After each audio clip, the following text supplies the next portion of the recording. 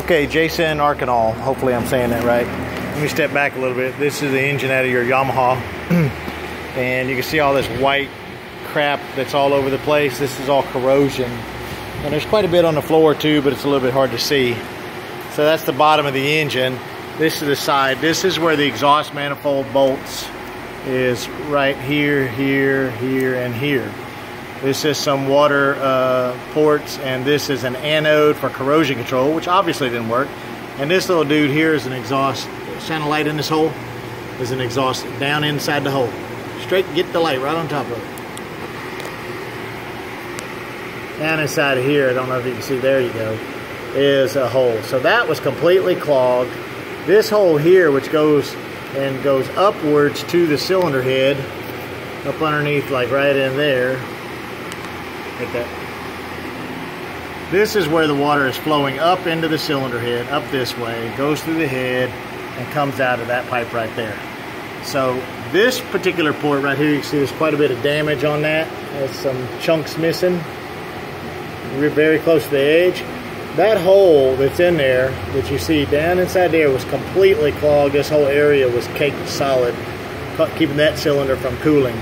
All of these had similar clogging, like that one there, but they weren't completely clogged. We've corrected them all and been cleaning on them for quite a while now. So those are all cool. This was completely clogged inside the block. We got it emptied out. This was completely clogged. And even right now, when we blow into these holes, crap is blowing out of that pipe still. So what we're going to end up doing is, you can see all this crap that's come out. We're all covered with it. But all this white calcium, you can see it's big pieces. Let me give you an idea. This is the end of a number 3 flathead screwdriver, which is very large. And you can see how big some of those pieces are. And that's after we broke them up. Some big chunks like that.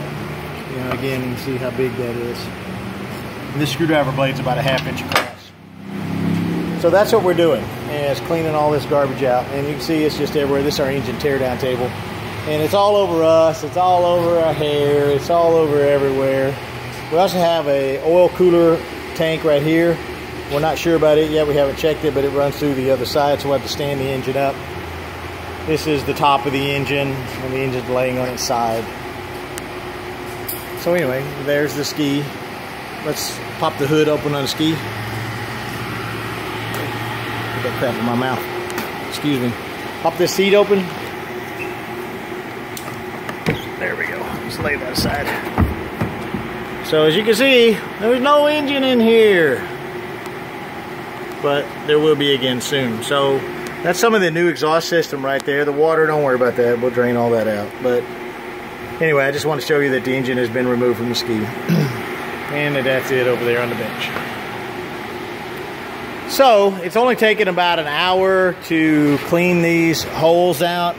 But we're going to take it over to the water hose on this table, and we're going to run some water through it to make sure everything's flowing and really wash it some more, because the more we blow on it, the more crap keeps coming out. You can see the starter is looking like it's seen better days. Not a bad time to put a new starter, but you don't want to, I understand. And anyway, that's just an update for you.